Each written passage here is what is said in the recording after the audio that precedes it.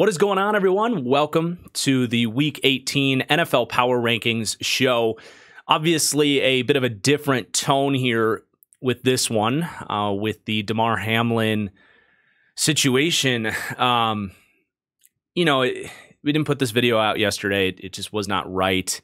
Not just out of respect to him and his family, and that is priority number one. And even as I just sit down and think and talk about football, it's just tough. Like, every time I think about, like, oh, Justin Herbert played this well, or oh, wow, the Packers are in the playoffs, it's like Damar Hamlin just keeps creeping back into my mind. And that's a big reason I didn't record yesterday. It just, obviously, out of respect for him and his family, like, I want the attention to be on him, but also, like, and this is way less significant, but like, it was just a shell-shocking thing. I wasn't personally ready to talk about football. I couldn't sit down. It's still tough today, but I've just been in a weird headspace. I still kind of am. So I don't know if I'm making any sense here, but obviously we hope Damar is going to be okay. We continue to check the updates on the situation.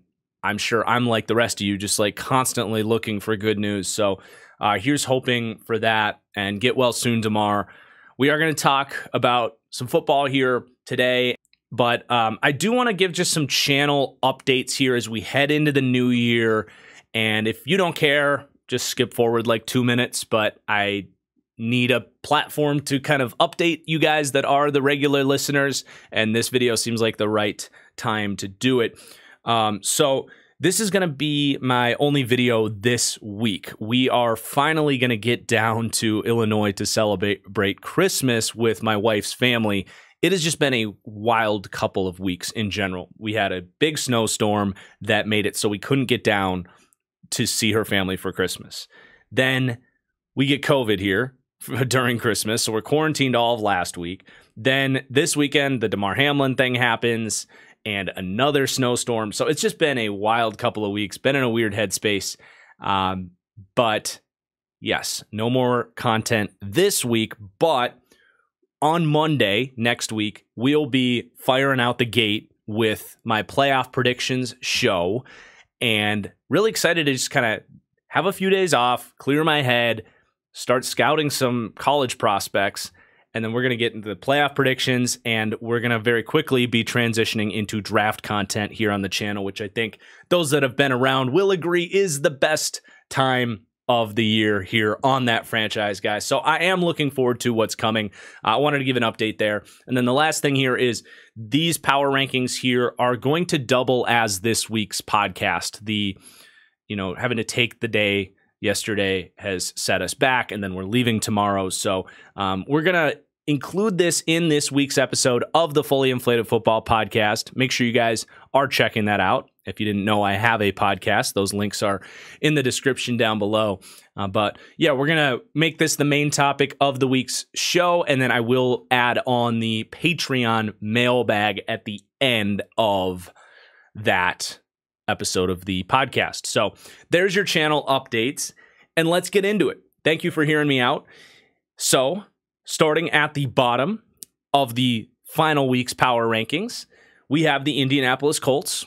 They get dominated by the Giants this week. This team kind of seems to have given up in a lot of ways. The offense is, to me, where you look and say, holy crap, that's bad. Going to Nick Foles was just always weird. I feel bad for Matt Ryan at this point. But in general, we're running out of things to say about the Colts, who unfortunately will find themselves probably as the worst team in football at the end of the season without the number one overall pick. And maybe that stings a little bit more as the Houston Texans happily lose this week. It was really starting to feel like the Texans were going to botch this thing. They were starting to play really competitive. The Bears have not been in a whole lot of football games, and they were like a game out of losing that number one pick, which I think would set this team back big time, something I have detailed on the podcast over the last couple of weeks. But a big loss in a good way for the Texans, but that scrappy team from weeks 15, 16, not so much there this week with the Houston Texans getting just steamrolled by the Jags, who got to pull their starters by the third quarter in this game. Then the Chicago Bears. At number 30, that defense is a laughing stock. It really is. It is, in my opinion, the worst front seven I've seen in 10 years of watching the NFL.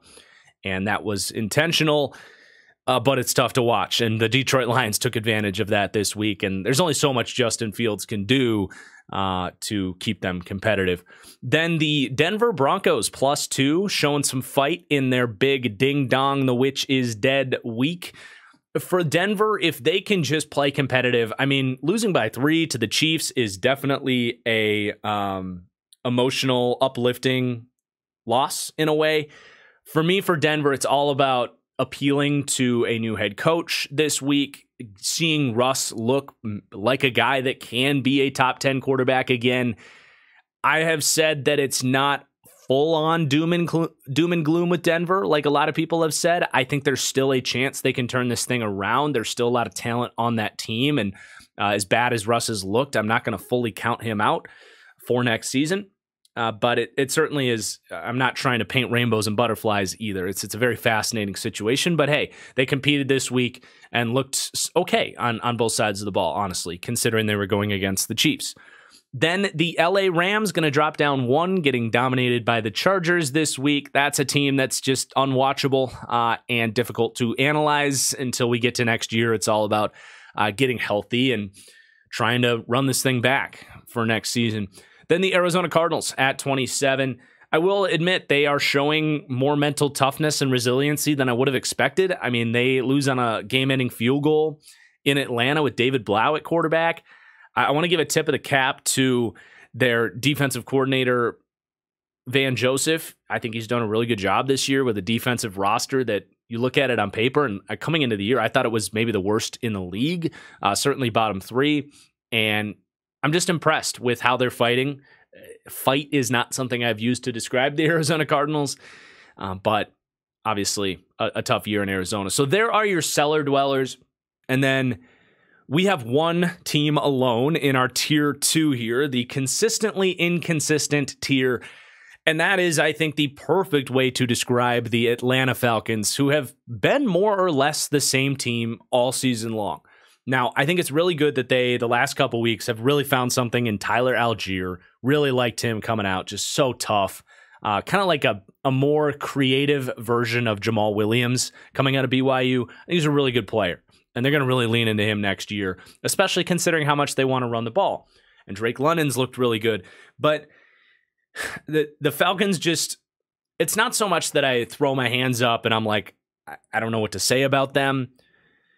But it is kind of like that way. They just are in such a weird point in their franchise. And ever since they drafted Desmond Ridder, I said it on draft night. I said it when I graded their draft. Like, that pick just confused the crap out of me because it didn't really make sense with where they're at in their timeline. You draft this high floor, low upside quarterback in the 3rd round for a team that probably wasn't going to be any good this year, that you would think wants to be in the quarterback conversations for the draft this year.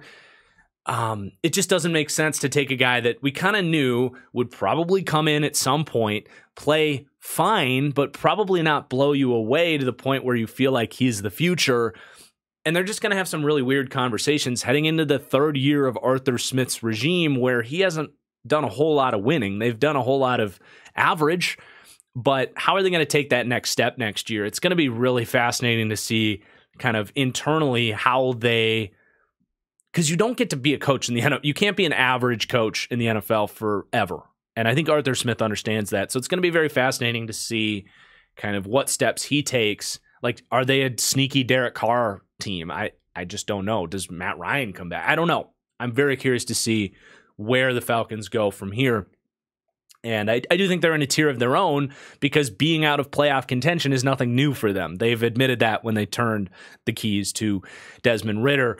And that takes me to our 3rd tier here. And this is the tier. Thank you, Gandalf. And the Tennessee Titans are in here, but pretty self-explanatory there. These are teams that have been eliminated from the playoffs, and the Tennessee Titans.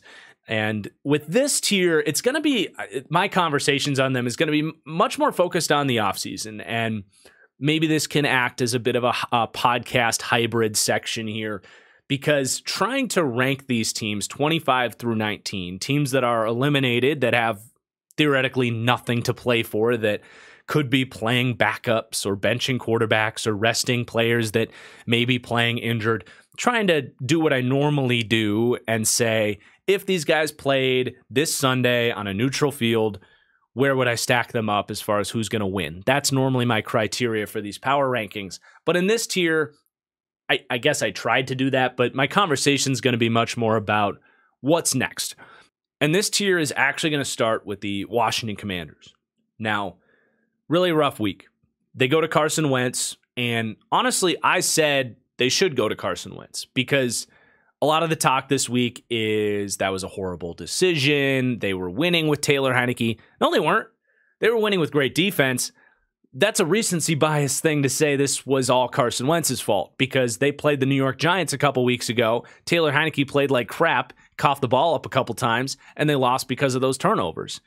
So that forced them to make a quarterback change after more turnovers against the Niners. I understand why they went to Wentz. He was the higher upside play. Even if his floor was maybe slightly lower, they weren't winning that game with Taylor Heineke either. Like, they have some issues, man. They did not play as well defensively as they should have against a Browns offense that had really struggled. And the offensive line can't take care of business right now. So they're not a good football team right now. They definitely bottomed out after some good, tough wins there in that middle streak. But where do they go from here? I think Rivera's probably back. I wouldn't be stunned if they fired him, if new ownership comes in and just kind of goes to a new head coach. And I suppose that's maybe 50-50 at this point in time. But very clearly, this is a good roster that just needs a new quarterback. And I think this is an obvious Derek Carr destination. I think, in my mind, they are the favorite. Just schematically, with the way that team is constructed, he makes a ton of sense as a guy. You put him in there, you add another piece in the secondary, and all of a sudden, this can be a really freaking good team, a team that can honestly be in the mix in the NFC East that is looking like a very good division for next year. So I'm not going to say it's all doom and gloom.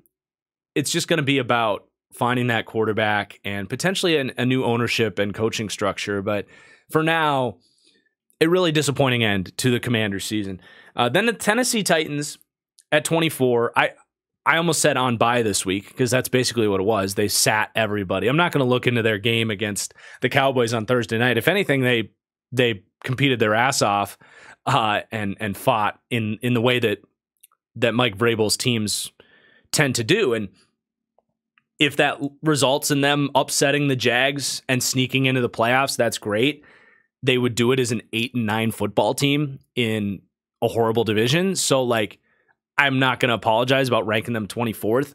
What we've seen from the Titans in the last 5 weeks or so, it's been a bad football team. It really has. Tannehill goes down. They can't really pass the ball. Malik Willis, not ready. Josh Dobbs is fun. I like his aggressiveness on Thursday Night Football, but is he going to play winning football? I doubt it. Their offensive line is terrible from a pass protection standpoint. They're incredibly beat up defensively. You know, the injuries have just become too much for this team. So we'll see what they do against the Jags. But this was always going to be a transition season for the Titans. I've seen some panic from Titans fans. You outperformed your expectations there for a stretch, and I think Mike Vrabel deserves some credit for that. But I think, did I have them going 8-9 on the season? I think I did. I would have to go double check that, but I don't think there's cause for a lot of panic here in Tennessee. You knew this was going to be a transition season, so their offseason probably won't be too crazy. It's just about retooling where they can and coming back next year to compete. But we'll see what happens this Saturday with them. Then we got the Carolina Panthers. Their division hopes end in pretty dramatic fashion. I mean, they came out the gate, looked really good against the Bucs, but the injuries in the secondary just caught up to them. You know, not having J.C. Horn out there was a huge impact for them. When you think about this game, it really was a couple of Sam Darnold fumbles, and I think it was Taylor, right? The Washington kid. Was it him that kept getting beat by Mike Evans? I'd have to rewatch, but 3 huge Mike Evans touchdowns were the difference in this game. 3 throws from Tom Brady, dimes, and they lose. Like, this week was a huge reminder of getting healthy at the end of the season. I'm not going to say it's all that matters, but my God, it makes a difference. You lose a couple of critical players, like the Panthers lose J.C. Horn, and that's ball game. So the Panthers are an interesting spot. They're actually a relatively appealing job opening. I'm also very curious, like, can they work this thing out with Steve Wilks to come back as their defensive coordinator? Because I think he's done a pretty good job there. I know from an ego standpoint that typically doesn't play out that way, but I think if David Tepper can have a conversation and find the right guy to be their head coach, this could be honestly a favorite for the NFC South next year. If they figure out their quarterback situation, it's a pretty good roster, and thank God they didn't trade away these players, DJ Moore and Brian Burns, who have been great in the last month, where a lot of talking heads were saying, you got to get the picks, you got to trade these guys away, you got to blow it up. I pushed back on that. I said, hold on, these guys are young, top players at their position. All you're going to do by trading them is creating a need at critical positions that you're just going to have to hit on again. Like, no, you don't got to trade Brian Burns for a pair of future first-round picks and ship off DJ Moore. Thank God they didn't, because this is an attractive offering. The season coach position, rather. The season didn't finish the way that maybe some hopes had decided, but overall, they fought. They were in the mix, which no one thought was going to happen. We thought they were in contention for Bryce Young when they let Matt Rule go. So moving on from Rule, competing, the Panthers could be in a worse spot as they head into the offseason. They could be the New Orleans Saints heading into the offseason. The Saints are not a bad football team. They go to Philadelphia, they win, they show incredible physical toughness. This is what I respect about the New Orleans Saints, is they are a bunch of freaking badasses out there. From Taysom Hill, who runs harder to anybody, to their secondary, that they're just so physical. They don't back down from a challenge. Even when you see A.J. Brown pull away from them, they play with the confidence to come out and get a big interception from Marshawn Lattimore on like the next drive. So they have players. I think the reactions about how bad the coaching here has been a little overstated. It's not a surprise. Anytime a team disappoints one way or another, the arrow usually gets pointed to the coaching staff immediately. You know, I look at like injuries for sure, and just the fact that this team, they're a 7-10 football team, right? They're a 7-9 or 8-9, 7-10 team. I don't think they've underachieved. They just don't have the completeness to be a true contender. I think they've done a decent enough job. So I do think Dennis Allen is probably back.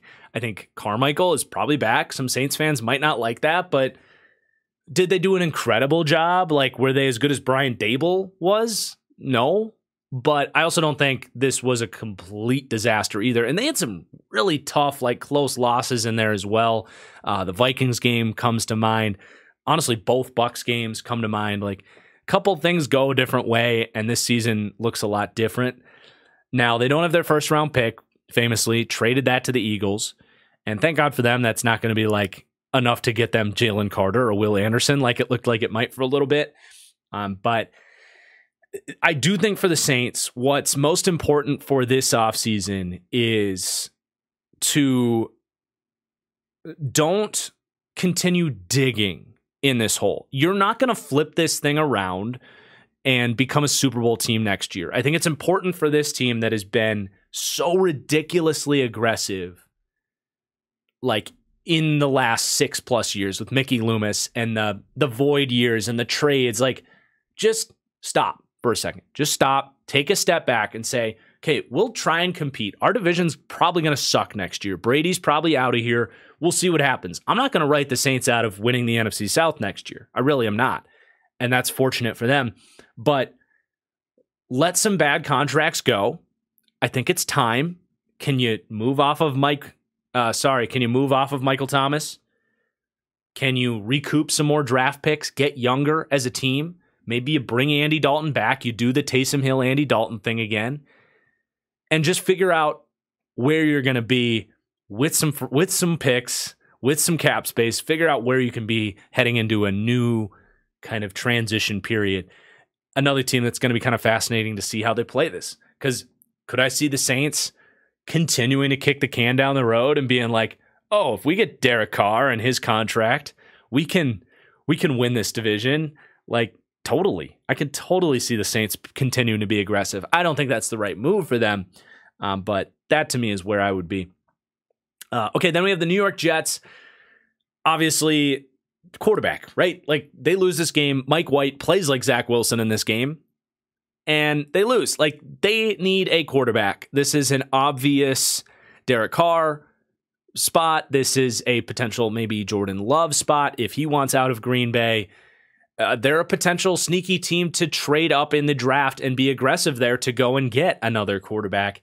That's what this is all about. You have Robert Saleh in year 3 now, next year.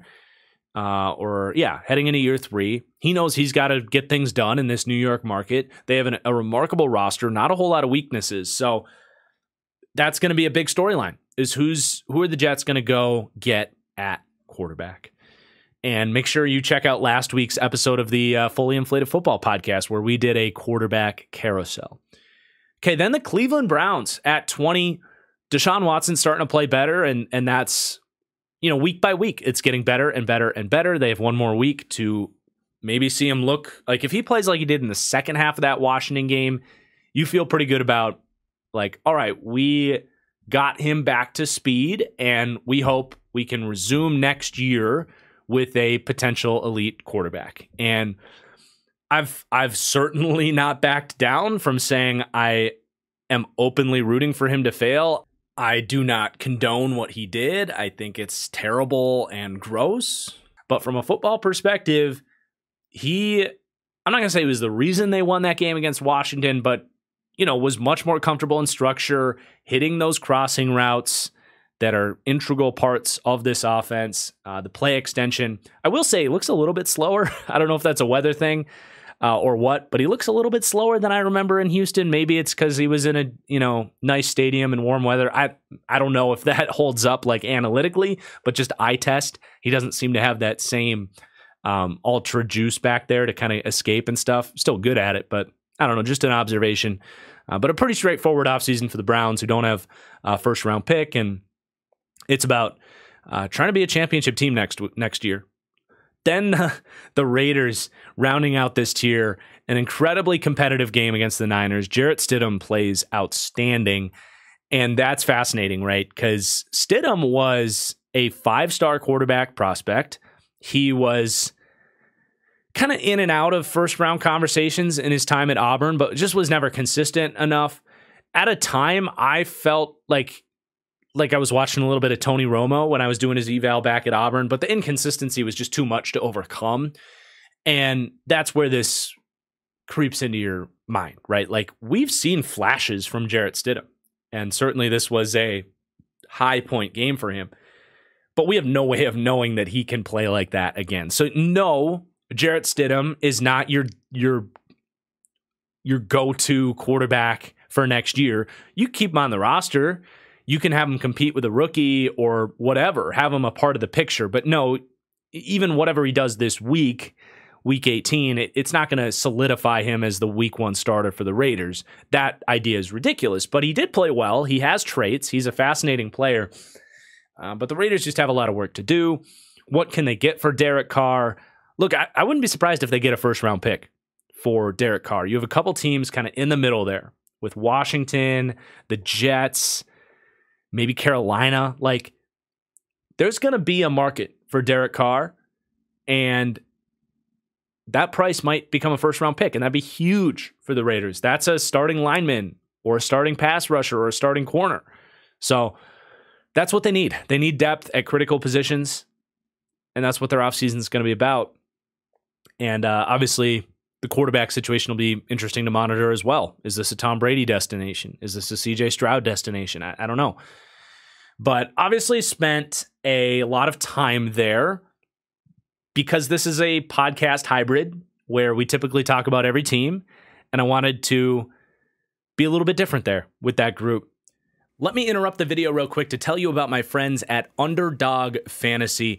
Underdog has gotten me right back into daily fantasy, and I'm sure you guys have all seen the screenshots going around of people enjoying their daily pick'em contests. At Underdog, you're only competing against yourself, unlike the salary cap leagues where you have to beat out thousands and thousands of people.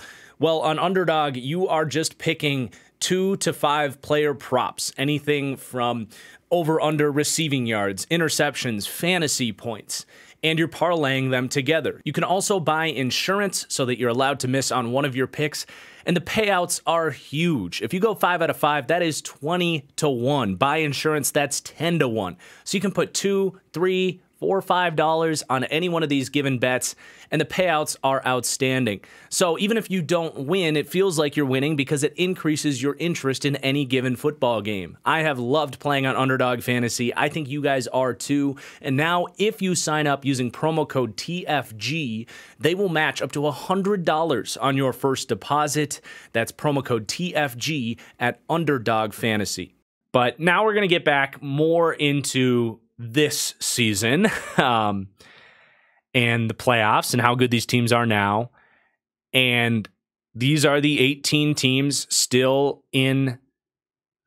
alive, still in consideration for this season. And that starts to me with the Miami Dolphins, who feel out of it at this point. They, to me, are definitely the worst team at this point in time of these remaining teams, down to Skylar Thompson at quarterback. That is considered. Obviously, if they had Tua, they'd be much higher, but he's a limited player. I think the arm talent with him is just a concern, not just vertically, but when he's on the move, he's just not very accurate. And you got to be accurate in this offense. You got to be able to just give these receivers a chance, and he's not been able to do that. And Teddy Bridgewater, I think, has played fine, but the poor guy is built like from straw. The second he gets hit, like he gets face mask and his neck snaps back and they have to pull him out of the game because they're concerned about like structural damage. So that's what it is with the Dolphins. And I think they lose, and I don't think they go to the playoffs. So it's a reminder. Injuries and staying healthy late into the season, so important, especially when you talk about that quarterback position. They're down to the third string, and they're not able to do what the Niners have done with a third-string quarterback because their third-string quarterback's not as good as Brock Purdy. But they could still potentially sneak in. It's not a horrible football team. I think this 18th ranking is genuine. Like, they have incredible playmakers. They have guys defensively that can make plays. They can still definitely beat the Jets, and if things fall the right way, they can still get in, right? And if they do, can you get Tua back out there? I'm not saying they should do that as far as the concussion goes, but it's not out of the realm of possibilities for the Dolphins to get in, for Tua to be starting, or even for Teddy to be starting, and them to be a really tough out in the playoffs. But with Skylar Thompson against a real playoff team, Then the Pittsburgh Steelers at 17. God, this is just a Mike Tomlin dedicated segment. He is likely now, I don't want to say likely, but in a good position now to keep his streak alive. The streak I'm referencing, the man has never had a losing season in the NFL. He's been coaching since 2007. That's unbelievable. That's got to be one of the most impressive. Like, that tops Brett Favre's start streak. I think that's right behind like Tom Brady's Super Bowl rings for like just ridiculous career accomplishments, especially in this season. I think we had them ranked as low as 29th. They have a rookie quarterback. They had just moved off of Trubisky. Their best player goes down, TJ Watt. Their team was in shambles, and they have salvaged a season out of this. And you look at their game plan against the Ravens, excellent defensive game planning to force Huntley and that offense to beat them through the air. They couldn't do it. And shout out to Kenny Pickett, who I want to raise my hand and say I'm proud to say that in a world where pretty much everybody was throwing C's, D's, and F's at the Pittsburgh Steelers, mostly D's and F's for that pick of Kenny Pickett, I think I gave it a B, if not a B plus. I'd have to go back and check, but I was like not dogging them for the Pickett selection. He was my number one quarterback by grade, even though I said I probably would have taken Willis because I just want to swing for the upside, but I at least understood the process of this is similar to when the Patriots took Mac Jones. You hope you can put players around him, play great defense, have a quarterback that can run the ship, make some clutch plays like he did at Pittsburgh, and just kind of see what happens on a rookie contract. Like, I fully understood that process. I didn't think he was a horrible quarterback. In fact, I liked a lot of the stuff he did. And I'm not saying the dude's the next Mahomes, but with the 20th pick in the draft, I think they've found an adequate quarterback there in Kenny Pickett. So a tip of the cap to Kenny Pickett as well here. This team is so clearly better off with him than Mitch Trubisky. So, yeah, the Steelers are afloat. I wouldn't be stunned. The series of events that they need, I think they just need the Bills to beat the Patriots and then the Jets to beat the Dolphins, and they're in. I think that's what they need. I didn't run through all the scenarios, but they might be in. Now, they're not going to go anywhere in a loaded AFC, but just to get in is remarkable. Then the Seattle Seahawks at 16. A big win over the Jets. Now, they are not dead. They very much are not dead. The Seahawks just need the Lions to beat the Packers, basically, because the Seahawks get to play the Rams this week. I think they're going to win that. And just so good I'm just mostly happy for Geno, who had a couple of rough weeks. They were on a losing streak, comes out and plays a great game. And how can you not pull for Geno Smith to get the bag, really? I mean, obviously you want him to have a cool career and maybe have this Kurt Warner-esque run. That's probably a little over the top, but for him to get generational wealth from this season would be really cool to see. I mean, a franchise tag or a 2 or 3 year extension is very much in play for him. If you can finish strong against the Rams, sneak into the playoffs, it's been an overall feel-good story for the Seahawks. Would be cool if they got in. I think ultimately their defense, and I don't want to say lack of talent offensively, but they are just a little bit behind the 8 ball on that side, I think. Just with some of the turnovers, and they just have certain spots on the O-line and some of their receiver depth that's just not quite there yet. But I think ultimately defensively is what would hold them back in the playoffs. But they're very much alive and could get in here. Then we got the New England Patriots at 15. I've just been overall impressed by their defense. You know, offensively, they just kind of do what they do. They try to nickel and dime and skirt down the field and put up as many points as possible. I know it sounds dumb, but every team's obviously trying to score as many points as possible, but they're good for somewhere between 17 and 20 points a game. They're not useless offensively, but they're certainly not explosive or well coached offensively. But defensively, man, the Patriots have quietly brought in like a top 3 pass rush in the NFL. Seriously. You have, Matt Judon at this point is their 3rd best pass rusher. 5-6 weeks ago, he was their best.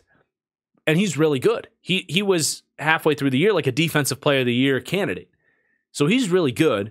But Josh Uche has burst onto the scene. Literally, the juice he has, the athleticism, the speed, the bend, the quickness as a rusher. He's their best guy. He's unreal. Another 5 or 6 pressures this week. And then Christian Barmore's back. I freaking love Christian Barmore. That dude popped at an incredible level as a rookie. Like, I compared him to Jarrell Casey coming out. He has been that really since he's been playing.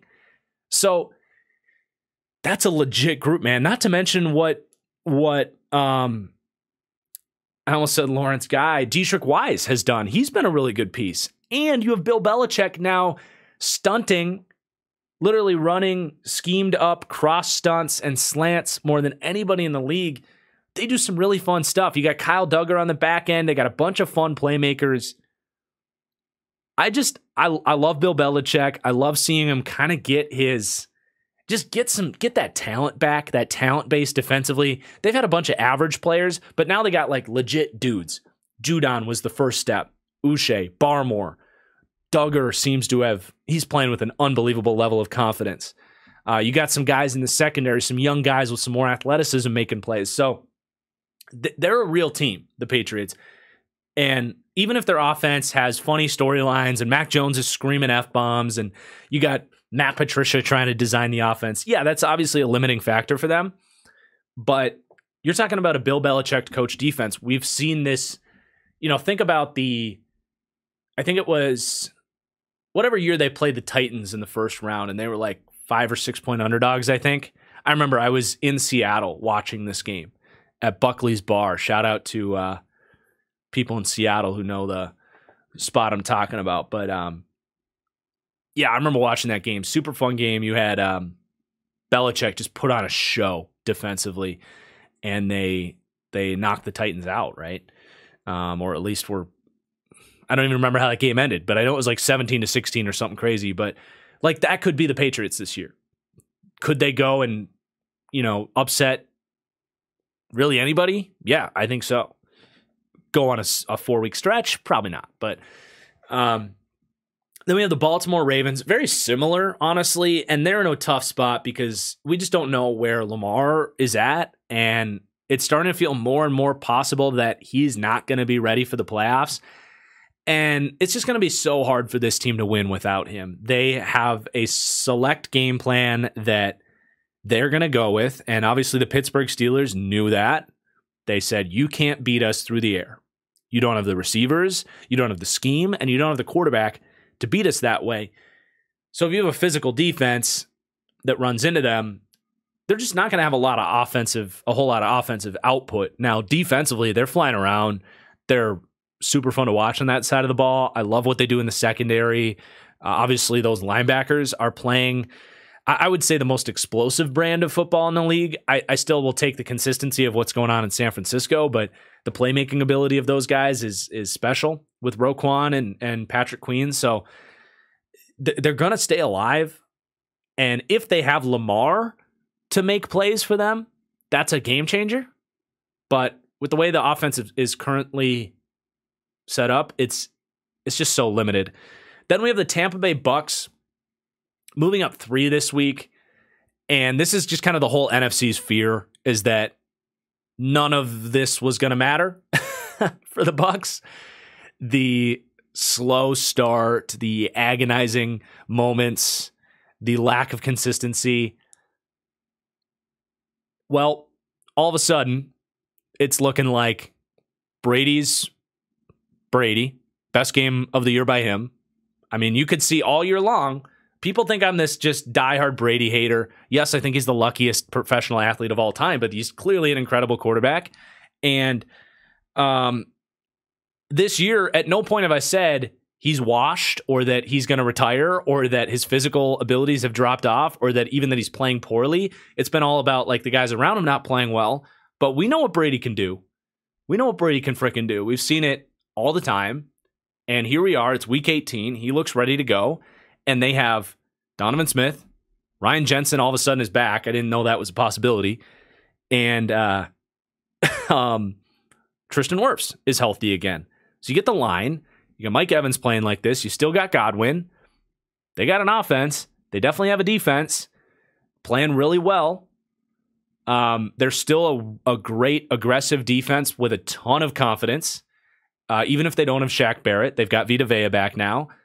Like, you can definitely see a world where the Bucks host the Cowboys, upset them, and then, or host the Eagles, maybe without Jalen Hurts. I don't know. You know, maybe play Minnesota. Like, they can beat anybody in the NFC because they have a team that's going to keep them close and Tom Brady.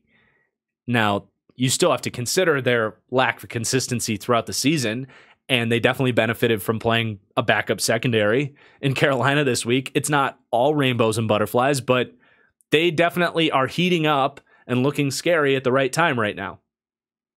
Then the New York Giants at number 12. And another situation where I think Giants fans think I've seen, I had the Kayvon Thibodeau tweet this week, and I do think what he did was classless. I think he looked at Nick Foles, saw him hurt, continued to celebrate, went to the bench, knowing Nick Foles was done, and did this. Like, look, I said Kayvon Thibodeau should have been the number 1 pick. I said he was edge 1. I'm a Kayvon Thibodeau dude as a football player. I also think he's a dick. I do. I heard the podcast this summer on the Around the NFL podcast. I thought it was a bad look. And then this, I think he's a dick. It's fine. You don't need a bunch of choir boys. And people are so mad that I said it, that he doesn't have a likable personality. It's fine. You don't have to be a likable personality. And newsflash to all of you people on Twitter, you don't have to like all 3,000 players in the NFL. I think he's a hell of a football player, though. And besides that, I think people think I just hate the Giants. I don't. I actually like the Giants. I'm a huge Brian Daboll guy. I have been, because I didn't take them all that seriously on that run. They went on a huge losing streak, and they did for a while look like the magic had run out. But they've got the magic back, and I think they've got, it's not just... So when they were winning earlier in the year, it was really close games, straight up the coin landed in their favor. Granted, because they took better care of the football, they had good play calling. There was a reason that they were able to execute late in games. But they are playing real football now, in my opinion. I think this defense is much more reliable at this point. With Thibodeau in the mix, their secondary is healthier. They get McKinney back. They're a scary defense. I would not want to go against this group. They play with a ton of confidence. They're aggressive. They're opportunistic. Hell yeah. That's a legit piece for the Giants. But the thing is, offensively, they're a much better team than they were when I was not taking them seriously. They just are. Daniel Jones is playing at a really good level. He's making big throws. He's taking great care of the football all season long, and to see that continue changes the way you think about him. Saquon is back healthy now, whereas it looked like maybe he had run out of steam. Their offensive line is playing better than they have all year. Oh, and Isaiah Hodgins, they actually have a second receiver to throw to now, whereas they didn't earlier on in the year. Love Isaiah Hodgins. It's the thing I don't think people realize when they say I hate the Giants is, you go back to what I said about them coming into the year. I ranked them 27th, which I think is about as high as anybody would have had them. I said they got the best head coach hire, at least in the last 5 years. I said people are way too down on Daniel Jones. I was criticized for how high I ranked him in that series. Saquon Barkley is one of my favorite college prospects ever. He's the highest graded player I've ever had. He's one of my favorite players in the league. Isaiah Hodgins was an absolute my guy in that draft. Andrew Thomas was my offensive tackle 1. I went to battle to die on the hill for Andrew Thomas. So Kayvon Thibodeau, this team is full of guys that I love. I like the Giants a lot. I borderline love the Giants. So yeah, I didn't take you seriously earlier in the year, but I had to get this out there to Giants fans that listen. I'm with you. I'm pulling for you. Let's get her done. Hell yeah, go beat the Vikings in the first round of the playoffs. I think they can do it at this point. They have a real formula right now for winning meaningful football games, even more so than I think they did earlier in the year. So a tip of the cap to the Giants. Brian Daboll is the runaway coach of the year, in my opinion. The Niners with Shanahan and Sirianni with the Eagles, I think, are the front runners Vegas-wise, and maybe those guys will get it. But what Brian Daboll has done with this team, how do you not vote for him for coach of the year? They are playing in a Week 18 game where if they wanted to, they could pull their starters because it doesn't mean anything. They didn't win their division, but they're in the playoffs, clinched, Week 18. So that was a pro-Giants rant for you guys. I hope I won some of you back. Let's move on. And I realize we're getting longer with this week, but that was kind of the point, was to be kind of a podcast power rankings hybrid. Our podcasts usually go like 2 hours long. So here we are. All right, Minnesota Vikings at 11. Obviously a disappointing week. And not so much that they lost in Lambeau. Obviously, that doesn't feel great. It wasn't so much a meaningful game for the Vikings, and just the physicality that the Packers brought was notable in that game. I think that was a true, like, one team had to have it and one team didn't kind of feel for that game. But what really matters here is, number one, this team has been really anointed as a fraudulent football team, right? And fans of the teams hear that, they're like, you just called us frauds. No, there's a difference. The expectations that come with being an 11-4 team, or whatever they are, 12-4, whatever the record is, the expectations that come with that do not match how good this team is.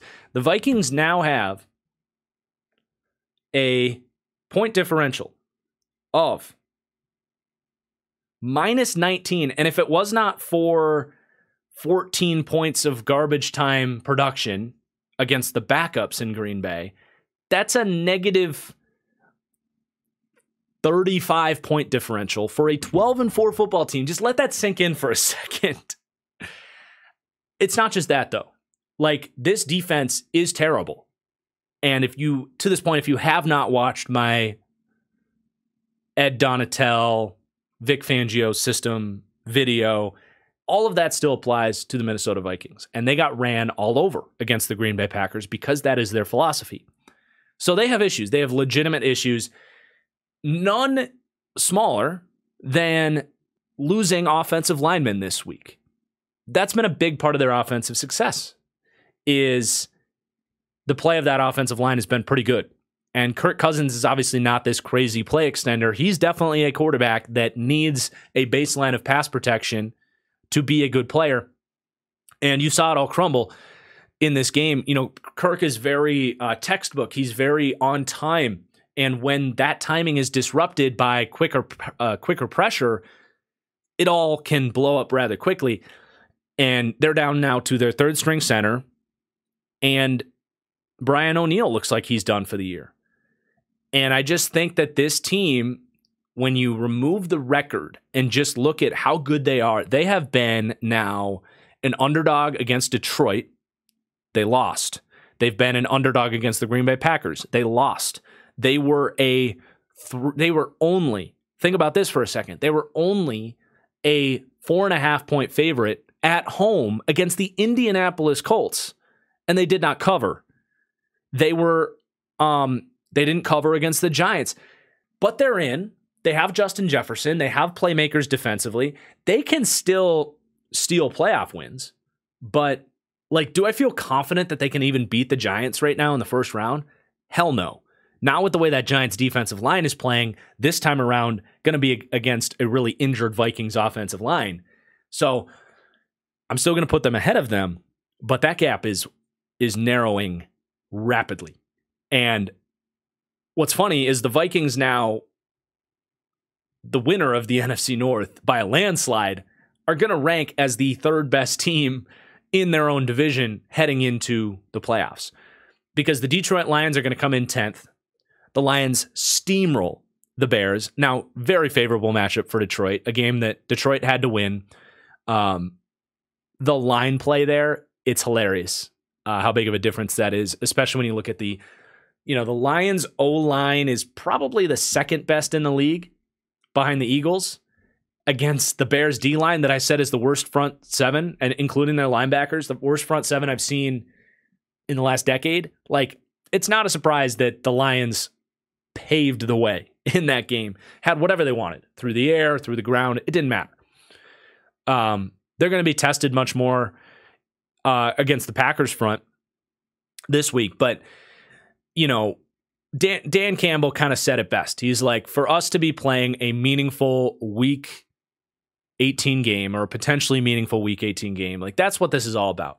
And in historic Lambeau Field, I'm kind of quoting him, but for the Lions to walk out of this year, whether they win or lose, whether they make the playoffs, because if they get in, they are a scary team, no doubt. But that seems rather unlikely at this point. Because I just don't think the Seahawks lose to the Rams, even if the Lions beat the Packers, which is definitely possible. But for this team that has all the cap space in the world, multiple first-round picks, young players, like this team is building something special here, and you can just kind of feel it. And for their season to end this way in a primetime game in Lambeau, like they are going to get up for this game whether or not they can make the playoffs. So restore the roar. Okay, Green Bay Packers at number 9. Y'all laughed at me. Called me names, said I don't know ball. I had at one point ranked them as low as I think 23. At their lowest, they were a bad football team. And I said it. But you could see the second Christian Watson got back into the lineup here, things were turning around for Green Bay. Their offense dramatically shifted in their efficiency. They are now, in the last, if you go back to week 10, when Christian Watson re-entered the lineup, they are a top 10 offense in the league. The other thing is I cannot believe I'm doing this, but I have to give Joe Barry a little bit of credit. He had a great game plan against the Vikes. Press coverage, used Jair, shadowing Justin Jefferson a lot more. Certain times they mixed it up and he wasn't shadowing Justin Jefferson. And that's what it's all about, right?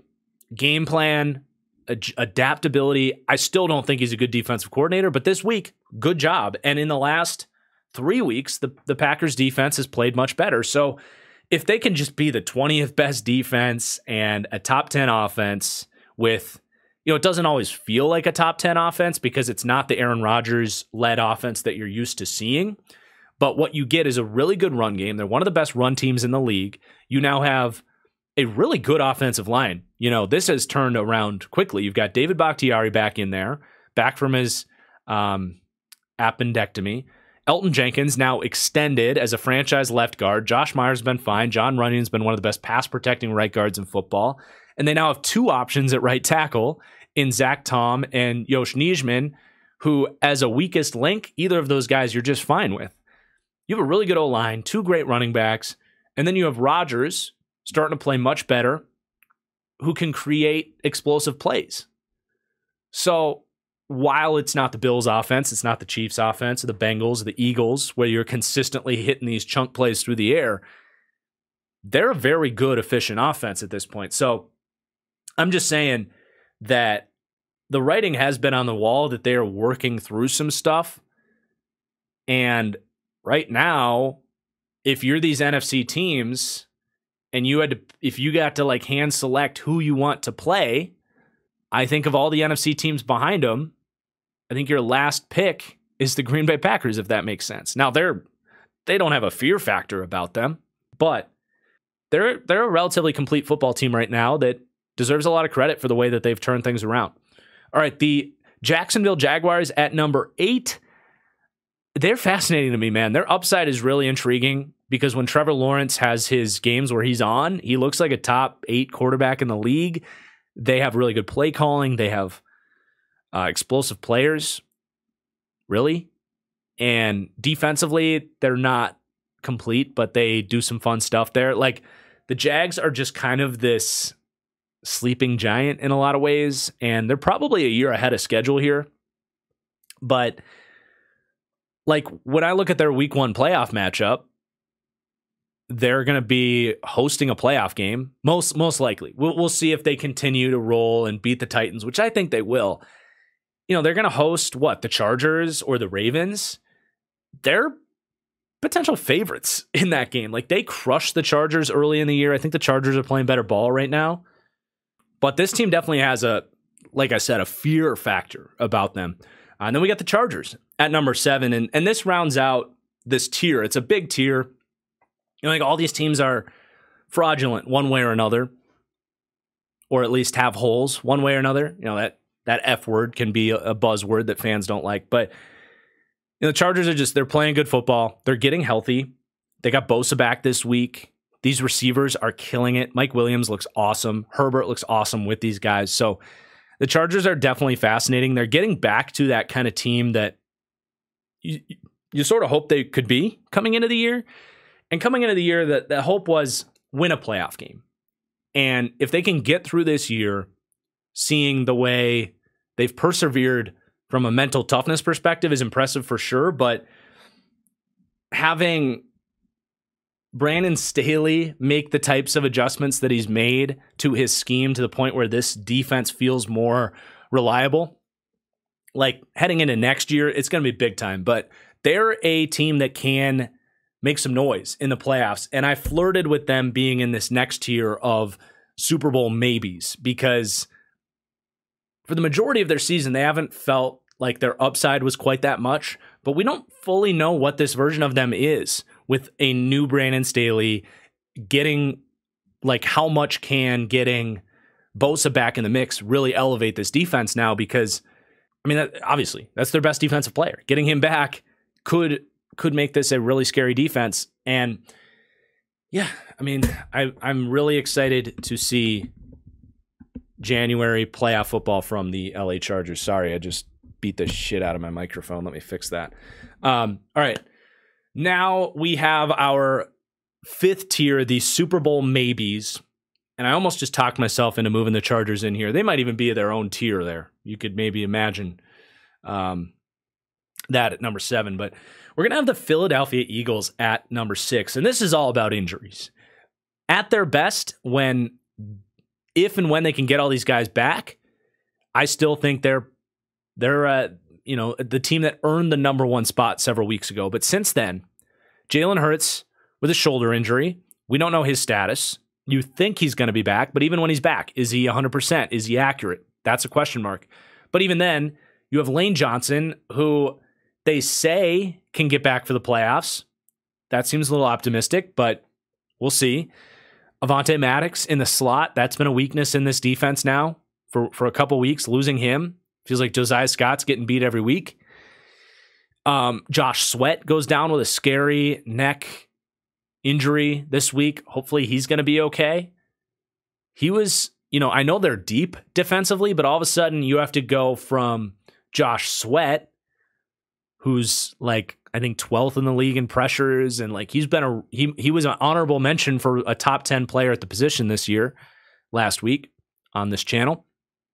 You got to go from him now to Robert Quinn, who, let's face it, is a shell of his former self, and Derek Barnett. Barnett's not even out there, but that's a drop off. Like, you can't take injuries to star players this late in the year and expect to be the best team in football. Now, they're still incredibly well coached. They have a ton of depth. They're still a really good football team.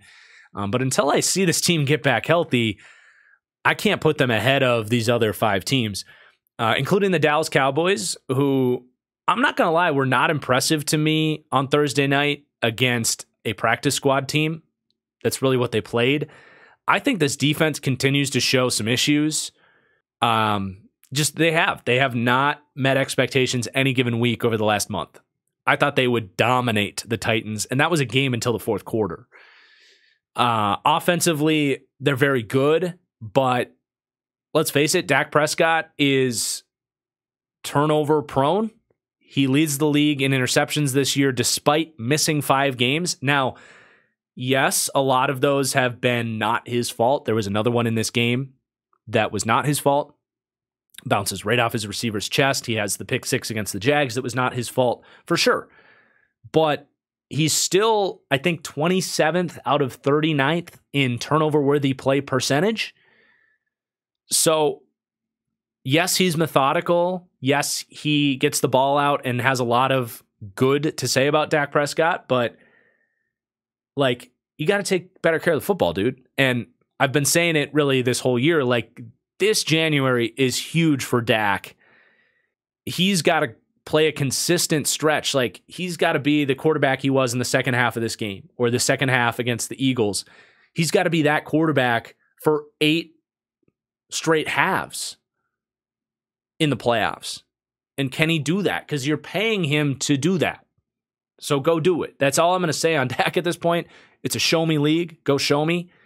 Because he has not, to me, played like this franchise top 8 quarterback that everyone says he is. And my biggest point on this is it's not that Dak's a bad quarterback. It's not that they can't win a Super Bowl with him, with a great team around him. It's that the way we talk about Derek Carr, Kirk Cousins, Ryan Tannehill as quarterbacks that, yeah, they're fine. Their teams are pretty good with those guys, but eventually their team might want to move on. See the Titans take Malik Willis. The Vikings tried a little bit with Kellen Mond, and Kirk's kind of bought himself some time here, but we've always talked about that way with Kirk is, he's year to year. Derek Carr, the Raiders are literally moving on from him. To me, that's the group that I see Dak as, but we never talk about him that way. We talk about him like a healthy Stafford or even a Justin Herbert, like he is a bona fide franchise quarterback. Show me that that's the case here this January. Let's move on to the San Francisco 49ers. And Niners fans are mad that I'm not ranking them 1. They're on a great run, but they showed it's tough. Like, they get taken to overtime by Jarrett Stidham and the Raiders, and their defense falters a little bit this week. It's strange. I actually feel better about the Niners after this week. I guess it's not that strange. They end up winning, but we know this defense is going to play better than that. They just are. Like, this is the best defense in the NFL. It's a reminder that defense can be week to week, though, and that's why having a great offense is more reliable and why those teams tend to get the nod. But that said, this was the best Brock Purdy week. He made some really big plays. He kept going punch for punch, big moments. Now, there were some plays in this game. He throws a pick on that game-winning drive, got a little bit lucky. Let's just face it. There's he tries to throw the ball, getting hit, and it flares up in the air. Feels like maybe a Raiders guy is going to find it, and then Brandon Ayuk up there for it. He's got some magic to him, but and they're still very much Super Bowl contenders. They are the highest ranking team in the NFC now. So I'm not trying to say they can't do it with Brock Purdy, but I think you're kidding yourselves if you don't have a little bit of hesitation that Brock Purdy can get into playoff football and get this thing done. They do a great job of sheltering the fact that he's a 7th-round rookie with great playmakers and great play calling and a great defense. But they might be a little bit shaky as far as, are they a tier 1 team?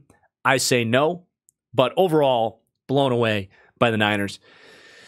Then we have our top tier, and this has not changed. It is the Chiefs at 3, who had another one of these games this week where they do this. The Chiefs have done this for years, and it never really seems to matter. But it's true. They play down to their competition a lot of the times, is really what it feels like. And in these games, it does feel like Mahomes is messing around, and he's got the pick at the back corner of the end zone this week. Obviously, you can't make those mistakes in the playoffs.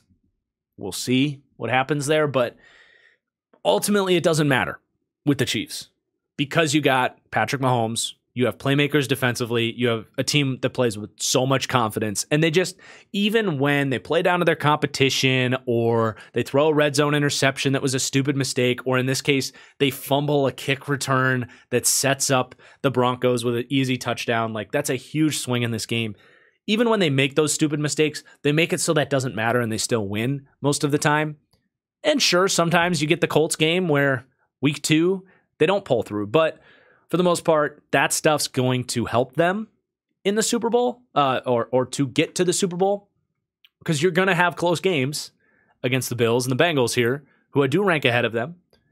But this is a tier 1 team, the Kansas City Chiefs, even if their special teams is a little shaky and their defense a little shaky. Then the Buffalo Bills at number 2, DeMar Hamlin, get healthy, please, be okay. This is where it's I don't even really feel comfortable talking about the game and where these teams are at. It's just weird to me. I can't stop thinking about DeMar in this moment. So these teams ranked 2 and 1. Last week, the Bengals got off to a good start. Burrow and those receivers looked great. The Bills, I think, were prepared to match. So we're going to leave these guys where we had them last week. And we're going to end the show on that note, or at least end the power rankings show. Definitely let me know in the comments down below what you guys think about the show this week. And I am going to do a mailbag here before we head down to Chicago and slap that onto the podcast version here. Now we're going to open up the Patreon mailbag.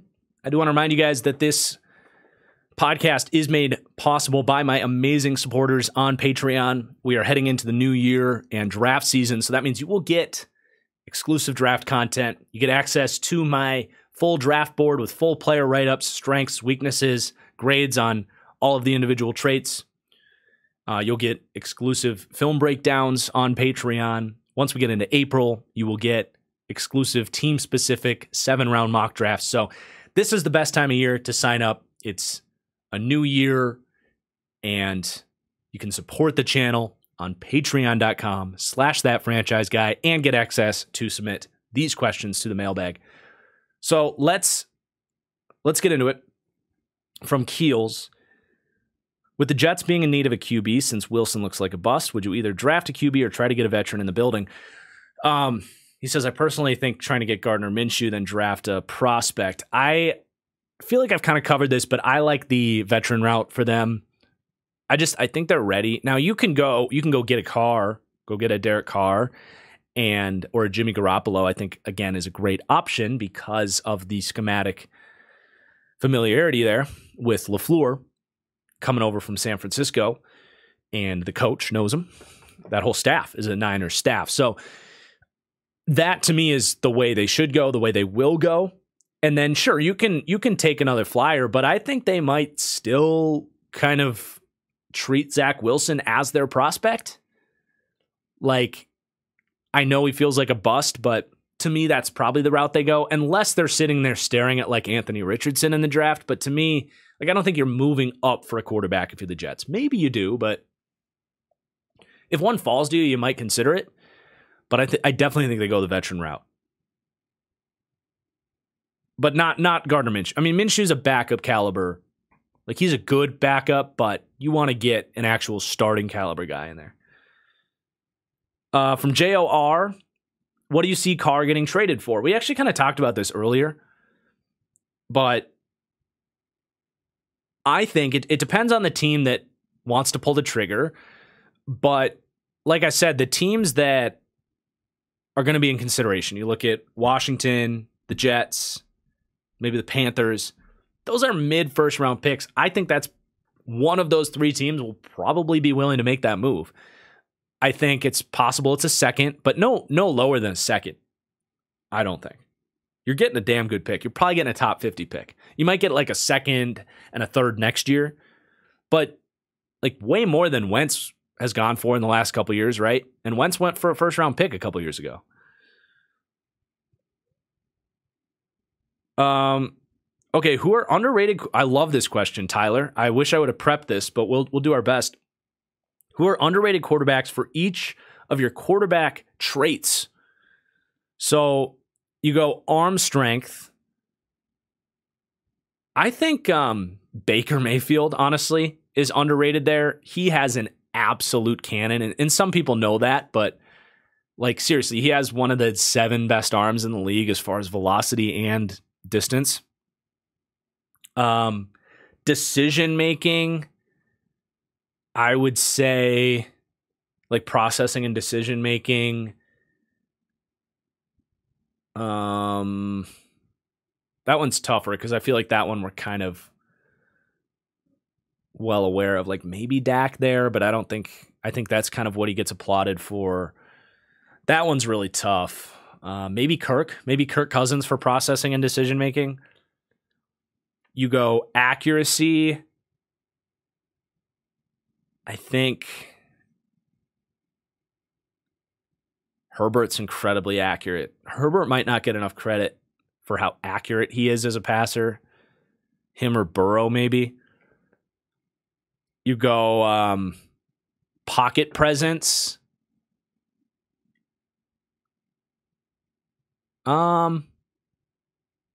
pocket presence. I don't know if this is the best answer, but what about Mac Jones? I think Mac Jones, going back to the draft, was underrated for his just kind of poise and maneuverability in the pocket. I've always liked Mac's pocket presence. What other quarterback traits do we have? Athleticism, I guess. Could go.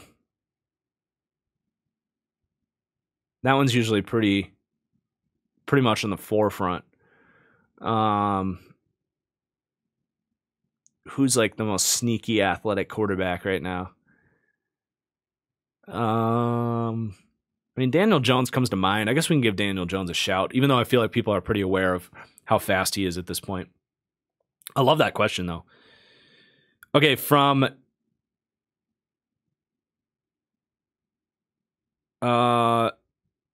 Jamin. When is it time for the Dolphins to stop suffering?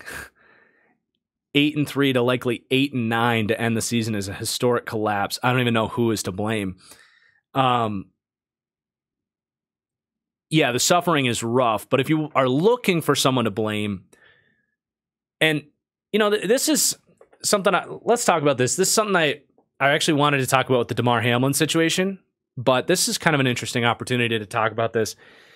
One kind of takeaway I had from Monday night, obviously, Damar's health was at the forefront, but just the reaction from people is just so disappointing. And this is, Nick Wright said this originally. And if you want to see Nick Wright, he had a great monologue about the whole Damar Hamlin situation on First Things First. But there isn't always a villain.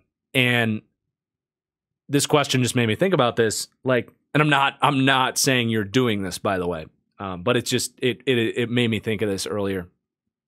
And the Dolphins collapse is a much lighter situation, but on a deeper scale, sometimes shit just happens, and you don't need to point a finger at someone or get angry at someone. Sometimes people just need to, and I understand it's a very loud minority that are doing this stuff, but you see people blaming T. Higgins or getting mad that the NFL didn't cancel the game immediately. Can we just freaking relax? Who cares? It was an hour. The hospital, the ambulance didn't leave the stadium till 35, 40 minutes after his injury happened. What, are you going to cancel the game and make it impossible for the ambulance to get out of there? So they take 20 minutes after that to communicate with the team and figure out what they want to do. It's not that big a deal that the NFL didn't cancel the game immediately. Everybody just relax. And some people are oh, it was the vaccine that caused this. You don't freaking know anything about what happened on the field. Everybody just relax. You don't have to get mad. Sometimes tragic things just happen, and it's appropriate to just be quiet, take things in, internalize things, give things time to rest. And it's just, I hope that things can change, I guess, just with social media and the way people are in today's society. It's just exhausting. And there's not always an enemy in every situation. And I think that was evidence that in the modern world, people are always looking for an enemy. And it's just not always the case. Now, Jamin, please correct me on how I'm saying your name, because I think I butcher it every week. I'm not saying you're doing this. I think it's appropriate in the case of the Dolphins to say whose fault is this, because it's just not as serious. And typically in football, there are people to blame. But to me, it is really just about the injuries. The Dolphins were killing it, man. I think the front office has done a great job the last couple of years. Mike McDaniel has been incredible. Tua, when he's been healthy, has given it his all. He's been everything he can be. If you want to blame anybody, it probably is Tua as a whole. Not saying it's his fault. A lot of it is he has had limitations as a quarterback. He's had games where he's made big mistakes and it's cost them, but also just the unfortunate events that he hasn't been able to be available, and Teddy hasn't been able to be available. Now that is very much a durability thing that is a concern with him and has been, but it's just injuries for the Dolphins have caught up at the biggest position, quarterback. And that to me is where I'd be looking. I think you just hope it improves next year. I think you hope Tua can be healthy. Maybe you do bring in a Jimmy Garoppolo as insurance, which would be a great idea for them. But you hope he can stay healthy. You hope he continues to play better. Like he has played, what? Don't quote me on this, but 10 games this year. 6 of the 10 have been phenomenal. So can you get 16 games from Tua with 12 incredible games? That's probably the hope for next year. But yeah, it was not their year. Even though they made some great moves. From Justin, a lot of these are questions that we kind of talked about already, but what do the Panthers do at QB this offseason? Along with some other questions that we kind of talked about already. But yeah, I think you're in the car market for sure. If you strike out there, you're probably talking about like bringing Darnold back. Like that's probably how you play it. I think Derek Carr makes a ton of sense in Carolina. Buys you time to maybe draft a prospect because they might not be in a position to draft one of these top quarterbacks at this point. So it just buys you time to compete and establish a culture in a division that's just not very good. Like if you bring Derek Carr in and Brady leaves, you by far have the best quarterback in the division. So like you're in a pretty good spot to at least make the playoffs if you bring Carr in. And that's why I think it could be a first round pick. But like if you strike out on Carr, you're probably talking about bringing Darnold back on a cheap deal. He's played pretty well. He had some good moments in that Bucs game. Probably talking about bringing him back. You're bringing Corral back into the mix, and then you just kind of see how the draft goes. If you really like an Anthony Richardson and he's kind of in striking distance to maybe trade up 4 spots, maybe you make a move like that. But you're probably just, I don't think you can be like there's no world where they need to or will be over aggressive for a QB, but they will do something for sure. Although I guess bringing Darnold back and seeing what Corral has isn't doing something, but you could be worse off, I guess, than seeing what happens with Darnold and Corral. I would at least be fascinated by it. Because you're probably not winning a Super Bowl either way. It's definitely a tough conversation that they're having internally. Should the Patriots pay Jacoby Myers, and what would be a good contract for him? So they are losing, I believe, Aguilar and Parker. Is Parker still under contract for them next year? I think he is. Yeah, I'm pretty sure he is. But they're losing Aguilar. I think they probably released Jonnu Smith. So I would re-sign him. He works really well with Mac Jones in the slot there. Yeah, I think that's pretty straightforward. You extend him. He's probably 3 years, 30. I don't think he costs you a fortune, but I think he's important to that team. You have Kendrick Bourne too, but I think Bourne's on the last year of his deal. You're probably either bringing Bourne or Jacoby Myers back. Both those guys are fairly redundant, but I think if you remove one, the other's going to succeed more.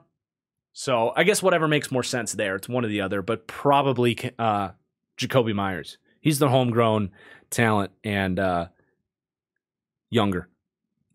Okay, last question here. If the Bengals find magic again and go back-to-back Super Bowl and Burrow has an elite playoff run, is there possibly a debate for who QB1 is between him and Mahomes? Possibly. It depends how Mahomes plays and how Burrow plays. Like, I want to see Burrow secure QB2 first, and then we can have the QB1 debate. But, I mean, Mahomes has been pretty damn special this year, really. So, I'm not going to rule it out.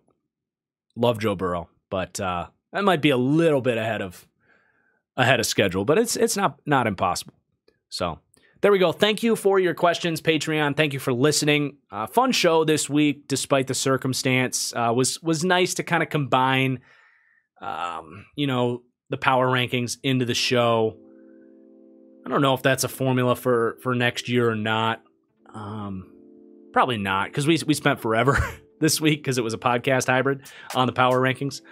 But either way, thank you for listening to the Fully Inflated Football Podcast, and we'll see you guys next Monday for playoff predictions on YouTube. Peace out.